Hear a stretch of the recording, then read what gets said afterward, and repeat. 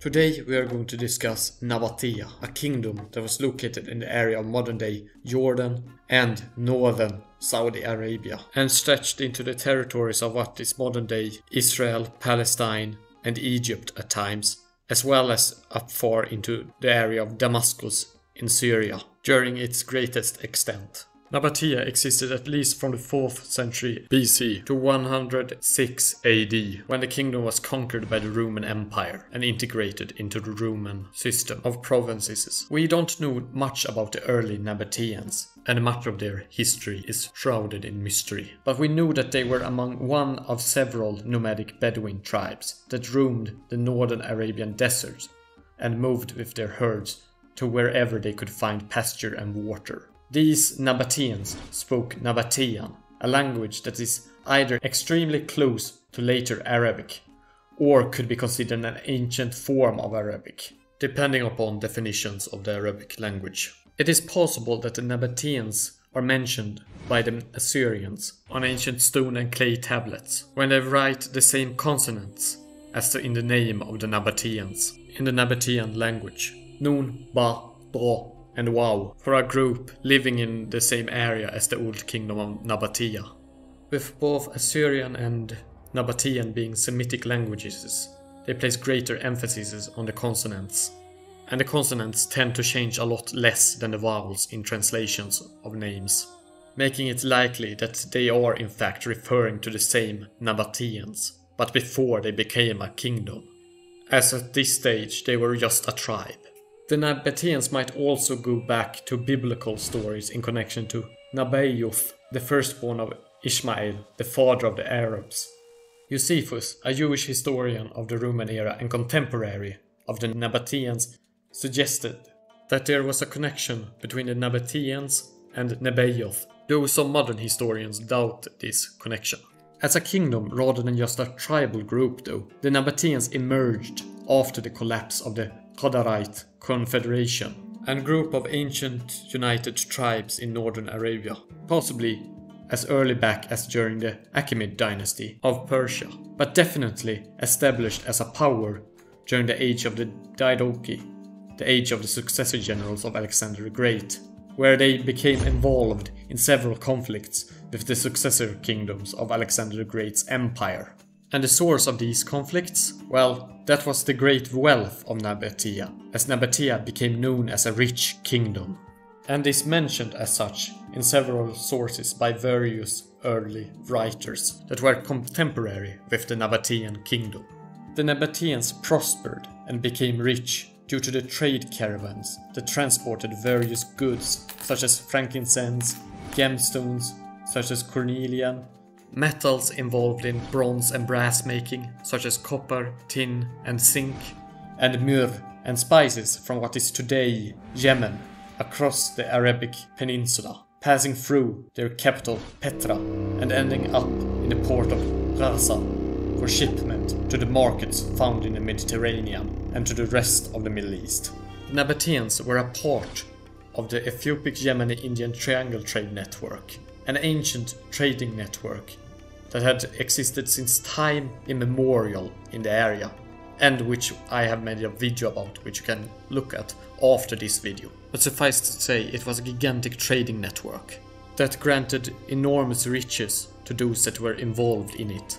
And the richness of this trade is apparent in Petra, their famed capital, with many of its buildings carved directly into the rock. Today, the ruins of it is a popular tourist site, but back in the old times, in the days of the kingdom of Nabatea, it was an important trade city and trade station on the way between southern Arabia and the Mediterranean world and the rest of the Middle East. I want you to imagine the cost of the careful labor required to carve out these large buildings from the rock, as they are hollow and highly decorated, both on the outside and on the inside. Rather than just cutting the blocks that can be easier made to assemble into buildings wherever you please. One mistake on these buildings, or a major crack, as everything is one solid rock and the entire building risks being ruined. This required expert hands that most probably did not come cheaply, and thus points towards the richness of the Nabateans as they could afford these types of constructions, which were not only carved out in Petra, their capital city, but also in other cities and places of the Nabatean kingdom. The Nabatean kingdom and its cities, especially the capital city of Petra, was a center for commerce and cultural exchange, which can be noted in the strong Hellenistic influence as seen on this Romano-Greek coin. Notice the Greek armor and the hairstyle. This is a Nabatean coin. And the statues of soldiers wearing Greek armor can also be found in the Nabatean areas, such as here in Petra. Also, these depictions of soldiers wearing Greek-style armor implies a possible adoption of the Greek style of organized warfare.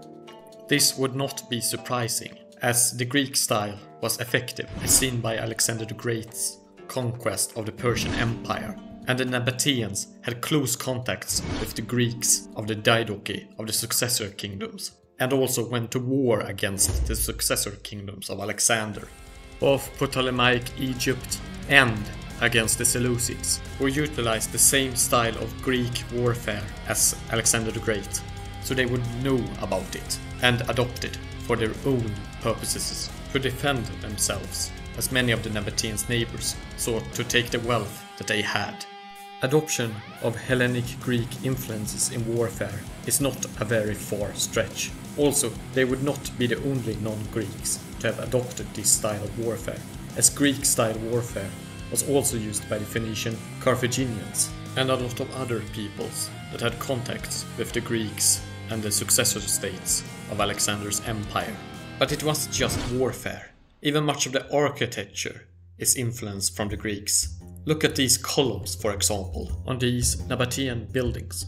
Through Alexander the Great's conquests, Greek culture had become the dominant culture in the Middle East and the Mediterranean world, and the Nabateans, that were mainly traders that traveled all over the Middle East, adopted this influence and put their own native spin on it, with their own unique architecture.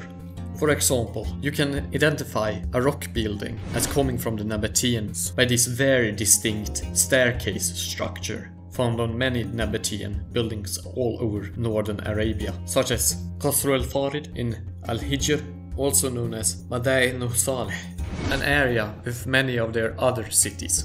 Speaking about structures and cities, there was also Bosra and Nitsana as other cities that belonged to the Nabateans, and had actually even more Greek-influenced architecture. Indeed, these structures were identical to regular Greek stone block and stone brick structures, though not much remains of these structures, except the foundations and some ruins. And continuing on the matter of structures and cities, the Nabatean kingdom was surprisingly urbanized, in that it had several large cities that were important enough to be mentioned in various sources. For example, both Petra and Bosra being mentioned in the sources as important trade cities. And Petra was among the greater cities of the Middle East, an important trade hub. It and the other cities of the Nabatean kingdoms are an early example of urbanized northern Arabian culture. The south of the Arabic Peninsula had large cities for a long time before the Nabateans, dating back to the early Bronze Age even. But in the north, they had lacked any major cities. Sure, there had existed towns previously, but with the Nabateans and their kingdom, you see for the first time the development of major urbanized centers on the northern parts of the Arabian Peninsula. The emergence of the Nabatean kingdom must have brought with it stability and security in such a way that what was previously smaller towns now could develop into major cities, as overland trade became possible through the added security of a stable, strong kingdom in the north that would enjoy great prosperity. Though, like anything good, it eventually comes to an end, and the Nabateans would become conquered by the Roman Empire under Emperor Trajan in 106 to 107 AD, marking the end of this Greek-influenced Arabian kingdom. And if you want to know about a later Arabic political entity in the area that was heavily Romanized, just like the Nabateans were heavily influenced by the Greeks, check out this video about the Rassanids. Please do subscribe, as it would help the channel spread awareness about the humanities. اشتركوا بالقناة من فضلكم.